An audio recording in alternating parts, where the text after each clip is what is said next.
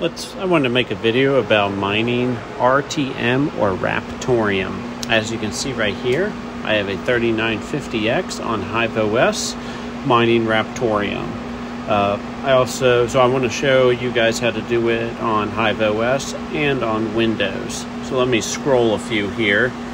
And so I wanted to show, so I mine to a pool. I mined a RabidMinings pool. As you can see, that's how much I've mined. There's some of my workers and stuff. And I don't know if everybody's aware, but Raptoreum is an algorithm with 19 smaller algorithms in it. So don't be alarmed if your hash rate changes constantly, or if you have super high hash rate, then all of a sudden it's super low. It's just changing through the algorithms. So let's go ahead and I will show you HiveOS. Okay, obviously this is what the worker looks like. You can see I have a 3070 Ti there mining some Ethash. You can make your miner on HiveOS to not have a graphics card. I just had it, so I threw it on there. Not a big deal. It's actually cheaper to run just a CPU miner on HiveOS. I think it's 3 cents a day versus 10 cents with the GPU. But CPU miners are extremely cheap on HiveOS. So here is what my flight sheet looks like. You can see I have Ethereum, and then I have the secondary as the RTM. I mine to Zelcore wallet, but you can also use the Raptoreum wallet as well.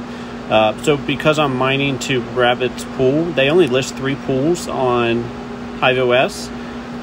So I configured that pool in the miner. So I use the CPU miner opt. So here's what my flight sheet looks like.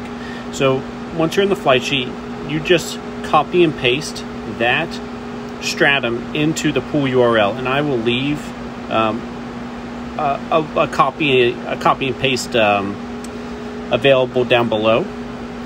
Just make sure that you also make sure the miner fork is on GR. That is important. It's not usually on GR by default. So let's take a look at Windows, and then once you do that, you're all squared. You just start the miner, and voila, you can check the pool to make sure that your miner is mining to it. So let's take a look at Windows.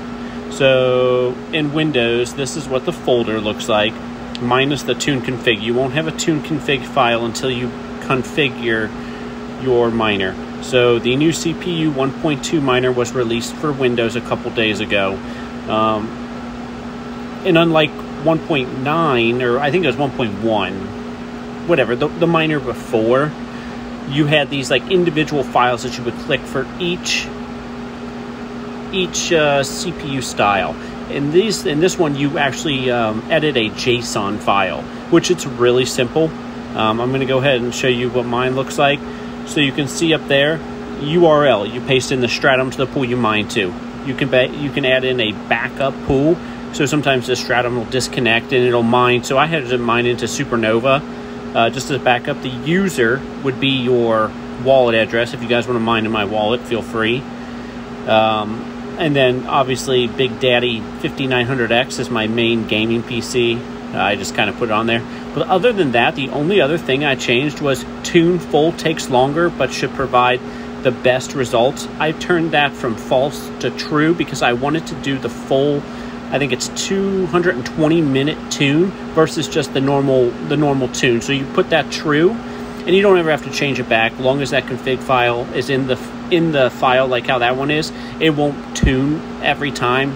So you can leave it true permanently. So and then once the miner gets going, you'll just want to go check the pool and make sure that's mining.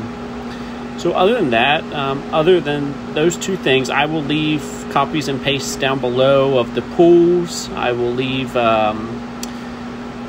basically just the pool. I'll leave a link for the miner as well. And yeah, if there's any questions, please direct them down in the comments. This is pretty simple. Also like, subscribe, the normal stuff. And then also come mine Ethereum with me on EZILpool.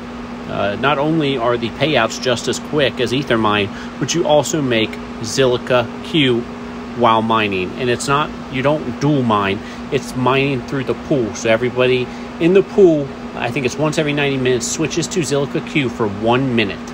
And then you get a percentage of the Zilliqa Q mined, and then you go right back to Ethereum.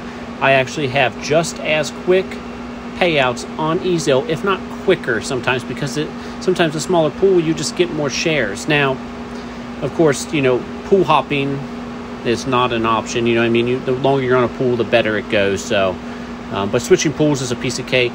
I will post a video, probably my next video, on how to mine on eZill.